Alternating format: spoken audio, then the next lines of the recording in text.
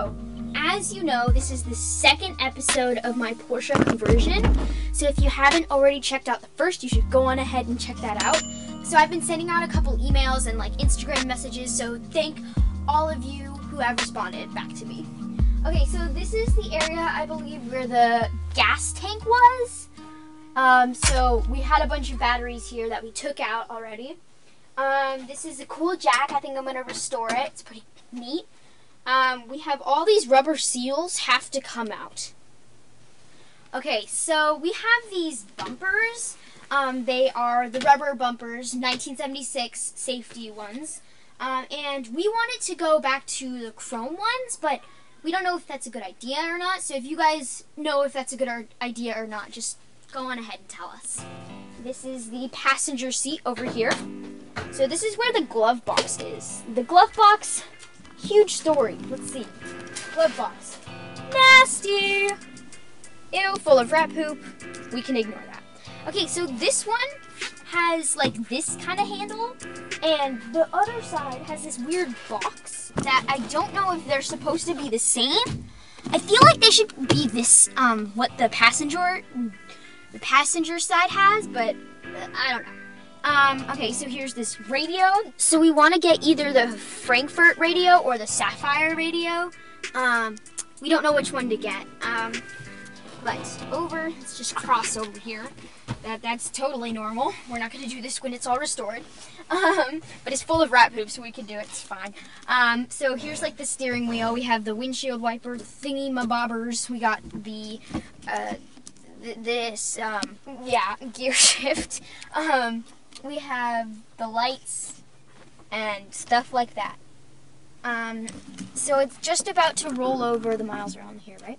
99,297. Yeah, these seatbelt button thingy-mabobbers are pretty faded. In here we have our little snack area. Alright, so I want to give a shout out to 914 World. That's been like super helpful. Okay, so for the paint, I've been looking around and I saw this like paint number. Should I leave it the original color or should I paint it like a different color, such as like yellow or blue? Also these seats. So these seats are like this plaid material. I don't know if I should change it or not, and is it even original? Like, does this look original to you? I really don't know. Now we're gonna exit this car. We may have to renovate and / restore the caliper part.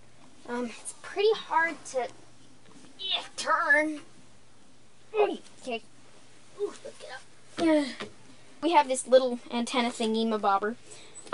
This thing is like kind of round weirdly. Is that supposed to be like that? I don't know.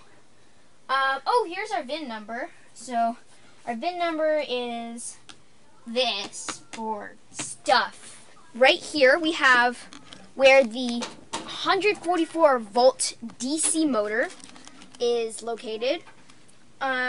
We have the H-hole over here. So the H-hole is basically, I don't say the other word because I'm too young to say that, but whatever, ignore that part. So basically, these cars have been so kindly designed that water gets in and forms rust there. Not here, but like in there. So we need to see if there's any rust there. Okay, so now we're going to move on to the back. Let's just open this. Okay, so first we start out with this thing. What is this, you may ask?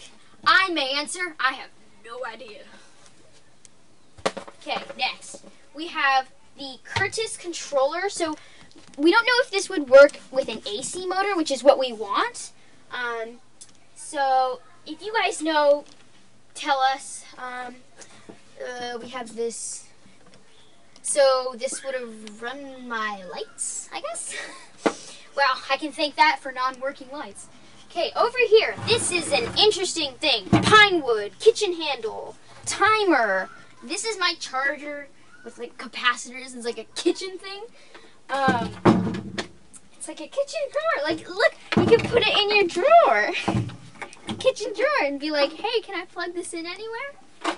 Okay, so I'm wondering if this stuff is like salvageable. But this pretty much kind of sums up the tour. So again, thank you guys so much. The people who have responded to me on like Instagram and to my emails. I'm really like grateful.